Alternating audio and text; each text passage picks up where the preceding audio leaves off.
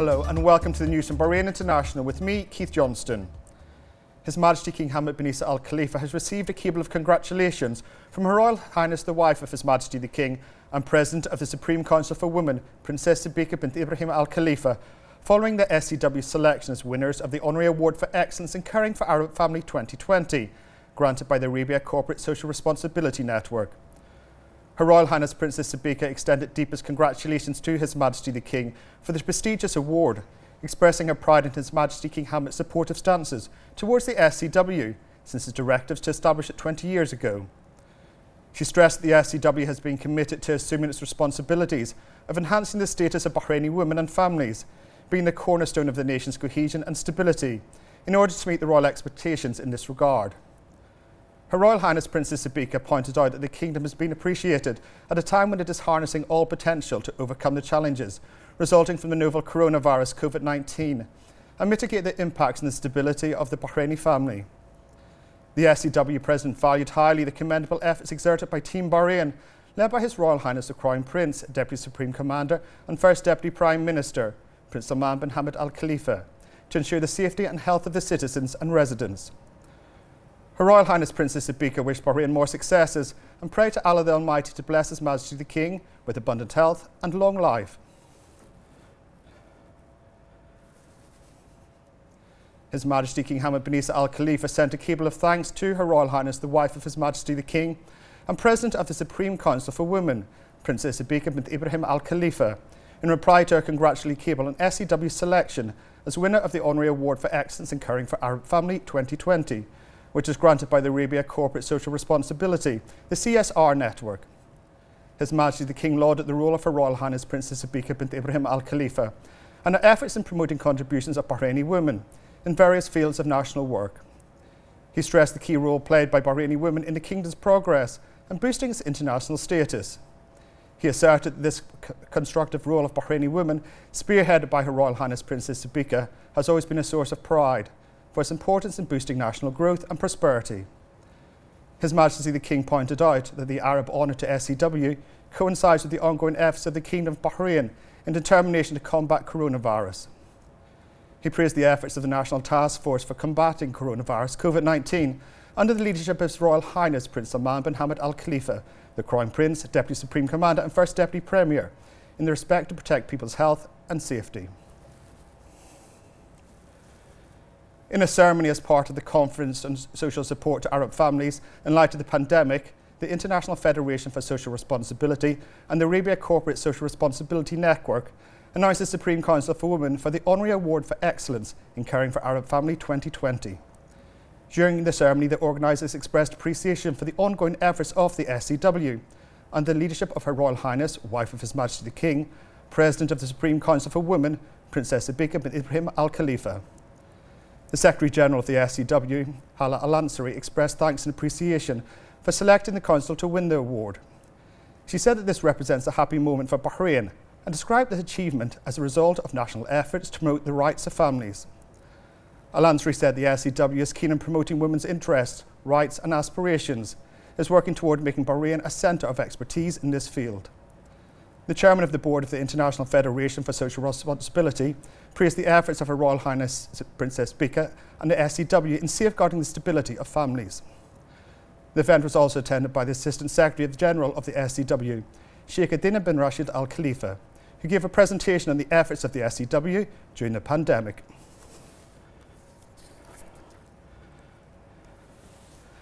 The representative of His Majesty the King for Humanitarian Work and Youth Affairs, National Security Advisor and Chairman of the Supreme Council for Youth and Sports, the SCYS, His Majesty Sheikh Naz bin Hamad Al Khalifa, affirmed that the equestrian sport in Bahrain has become a role model through the global participations in gathering many achievements due to the care the sport receives from His Majesty King Hamad bin Isa Al Khalifa. His Highness Sheikh Naz praised the new achievement made by the Kingdom of Bahrain in its abroad participation through the victory of the horse, a Golden Horde, of the stables of Mohammedia, owned by Sheikh Sultan Al-Din bin Mohammed Al Khalifa, which came first in the place at Royal Ascot Festival in the British city of Ascot. His Highness Sheikh Nasser congratulated Sheikh Sultan Al-Din and cited such victory to be a motive for further achievements in future events.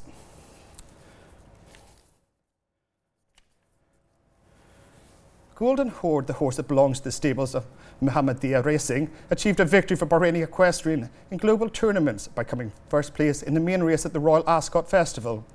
This is the first victory for the horse Golden Horde in this international race, and the victory came as a successful start to the horses of the stables Mohammedia, led by His Highness Sheikh Sultan Ad-Din bin Mohammed Al Salman Al Khalifa, in the season of its global participation in the British and European tracks. Sheikh Sultan Al-Din was keen to follow the course of the light, in light of his interest and continuous support of the sport of horse racing. The victory of Golden Horde was hand in hand with strong performance from jockey Adam Murphy, and under the supervision of Cliff Cox, that was able to compete with a large group of horses from different international stables. The victory comes as a continuation of the great and honourable victories achieved by Bahraini stables in international races in recent years.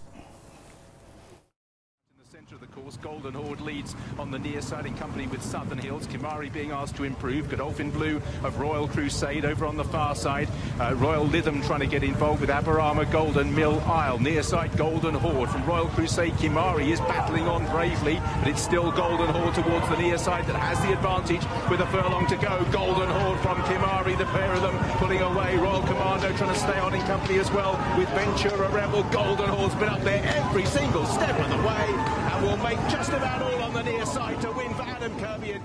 The Labour and Social Development Ministry has announced that all preparations have been made to begin supervision of implementation of Ministerial Edict 39 of 2013 on banning outdoor afternoon work in July and August. Labour and Social Development Minister Jamil bin Mohammed Al Hamdan affirmed that Bahrain is a leader in ensuring secure and safe work environment for workers out of its keenness on their safety and health at various production sites, noting that the implementation of outdoor afternoon work ban is the best means to achieve that goal. He pledged zero tolerance against violators, noting that in the case the violation is repeated, the penalty will be doubled, as stipulated by the ministerial edict. The minister indicated that an average of 98% of the private sector companies had complied with the ban in past years, which, he said, proves the employers' commitment to ensuring a safe and decent work environment for employees. The annual ban prohibiting outdoor work from midday until 4 p.m. during July and August months aims to safeguard workers' health, ensure their safety against heat exhaustion and sunstroke, as well as prevent summer-related diseases and to reduce occupational incidents, in view of the increasing temperatures and humidity, in line with the Kingdom's commitment to human rights principles, especially regarding the need to provide secure and healthy work environment. The University of Bahrain held a remotely held conference on the solar eclipse that is expected to take place on June the 21st, under the patronage of the President of the University, Riyad Yusuf Hamza, in cooperation with the Bahrain Astronomical Society. The conference was held a total of 9 sessions that discussed various angles of the subject matter and was attended by various specialists in the field from Bahrain and the United Arab Emirates.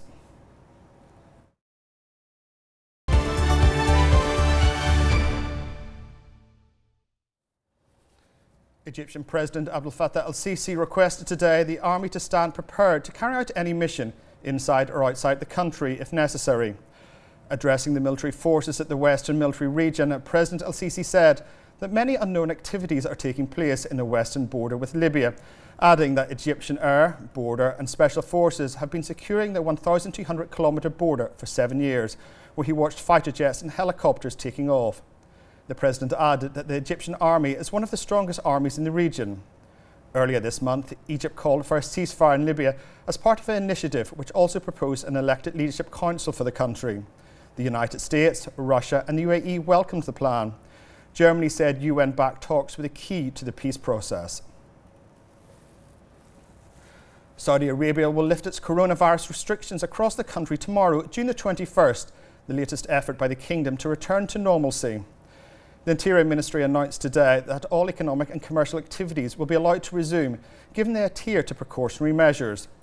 The Ministry added that international travel will be suspended until further notice, noting that land and sea borders will also remain closed.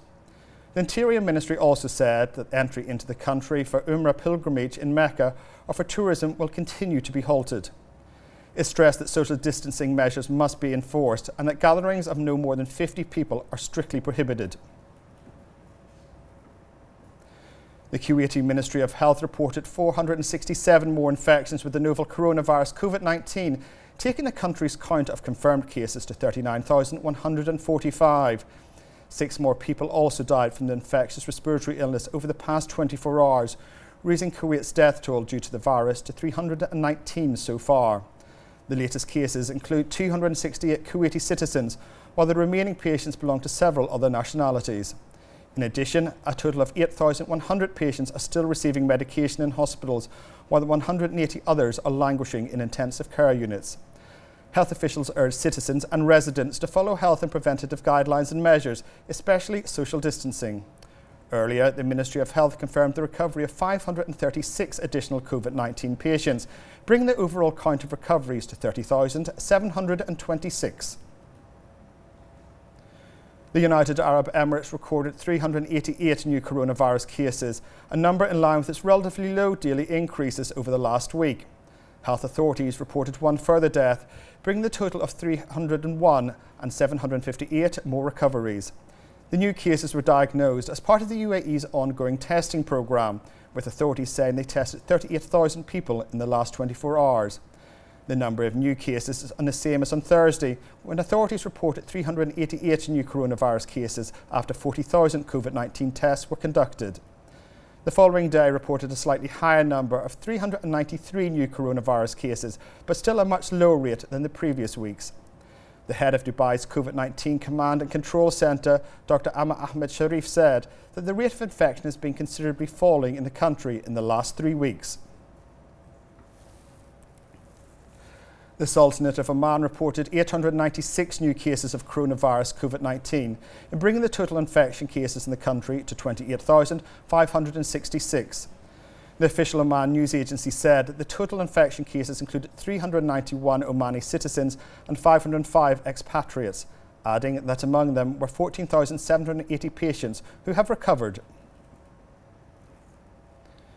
The World Health Organization chief Tedros Adhanom Ghebreyesus said the new coronavirus pandemic is now in a new and dangerous phase, with the disease accelerating at the same time as people tire of lockdowns.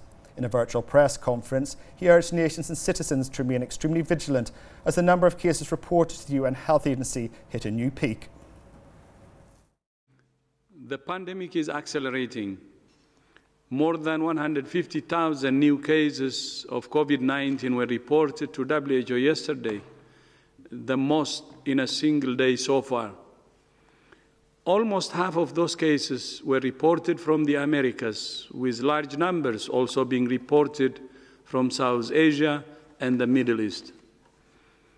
The world is in a new and dangerous phase.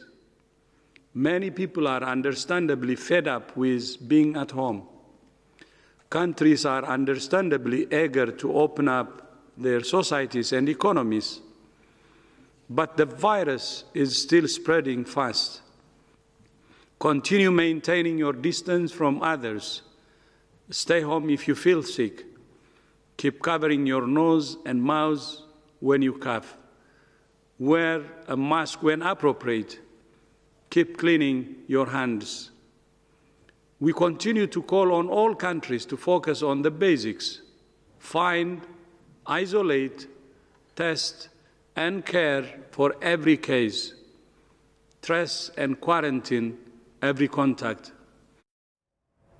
China reported no deaths, but affirmed that 27 people got infected with COVID-19.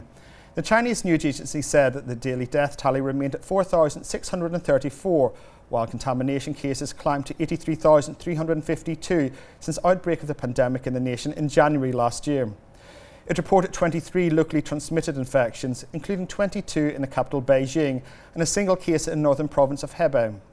No cases were reported in central province of Hubei, epicenter of the pandemic outbreak in China. China said 4 of the cases were of persons who had returned from abroad, noting that daily tally of such cases reached 1,868. 12 patients were discharged from hospitals in the past 24 hours, with a total amounting to 78,410. It added that 308 patients continue to receive medical treatment and 6,023 others have remained under medical observation after mingling with infected individuals.